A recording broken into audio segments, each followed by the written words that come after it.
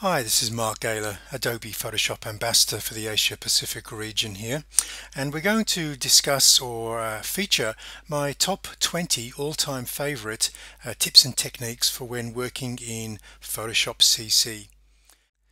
Top tip number 13 is frequency separation. Now this is a technique often considered an advanced technique that is most usually used for skin retouching, but this is not the only application for this technique. It's rather a useful technique for a broad range of retouching jobs that we might want to undertake.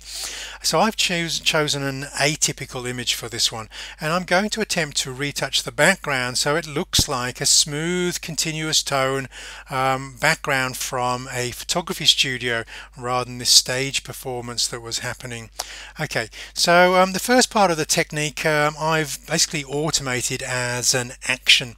Now in order for you to go through these first dozen steps or so, rather than learning them manually, I would just invite you to download the frequency separation action from markgaylor.com website. Just go to the shop there and you'll see this is listed as a free product. So let's just go over to my actions panel, select the frequency separation, hit the play button, and this will pause at the Gaussian blur because this the radius value needs to be chosen image by image. Now the idea with this is we choose a radius value that will remove most of the fine detail or texture from the broader surfaces. So a value a little bit higher, maybe 14 pixels, will do the trick nicely. And then the action will complete and put the two layers, the low frequency and the high frequency, in this group. Now all of the fine detail is on this top high layer, and all of the basic shapes are on this low. There's absolutely no visible difference between the before and after until we now go in and edit these two layers. Now if you've ever tried using a healing brush without using frequency separation and you move close to a different tone or color, you might find that color drawn into your healing area. Now this isn't going to happen when we're using that tool on a high frequency layer, because that high frequency layer has no color. Okay, so this is the advantage of this technique, and it's why it's so often used for skin retouching, i.e. when we're moving up to lips or eyeshadow of a different color, we're not faced with that problem. Okay, so I can and you can go in and make the areas of smooth continuous tone even smoother by making a selection of that area and applying more Gaussian blur. Personally, I think this this area behind the smooth detail is pretty much smooth enough. There's a little bit of a bump and undulation there. If that was the case, I would simply select that area, okay, and apply more Gaussian blur. So filter, blur, and choose Gaussian blur and crank that Gaussian blur a little bit higher, and that will smooth that area up even more. So that's the idea with this low frequency layer, is to create smooth flowing contours. And again, in portrait retouching, that would be the perfect jawline or cheek line without any minor undulations there. Most of the work, however, for this project is done on the high frequency layer, and I've managed to create a selection that I've already saved of selecting just the wall. So let's just go in and load that selection.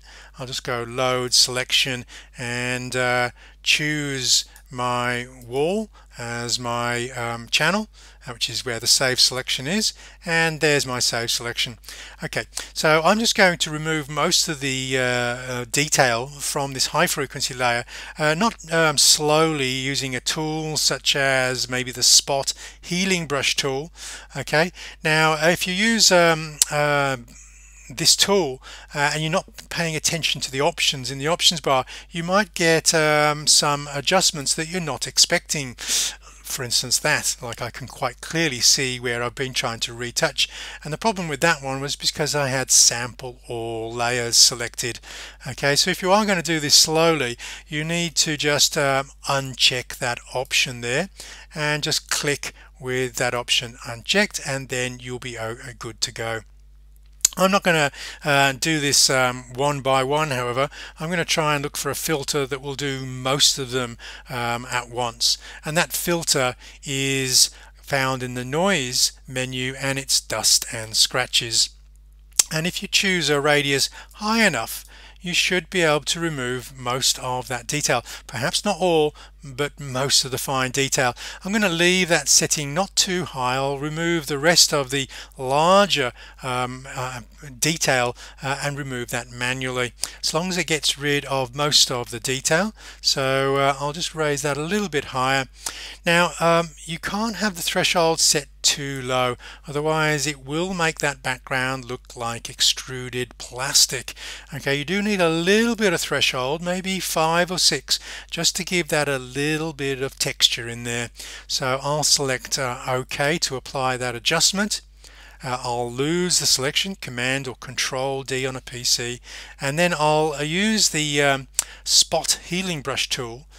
This time I'm going to do this on a separate layer, so I'm just going to add a new layer, and if I'm doing this not on the high frequency layer but on a separate layer, I'm going to have to sample all layers because there are no pixels on this empty new layer to adjust. And now I can simply wipe down that join in the background and remove that broader detail.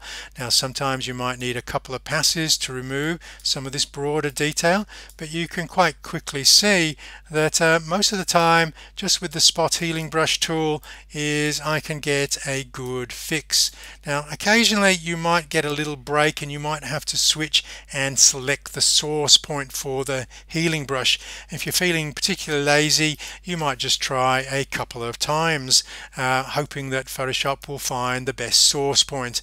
Okay, so Command Z and just try that one more time, and that's a good enough fix for this one and that one. And now I'll wipe down over that crease, and you can quite quickly see that I can start retouching and making the perfect background from this what was a very grungy background.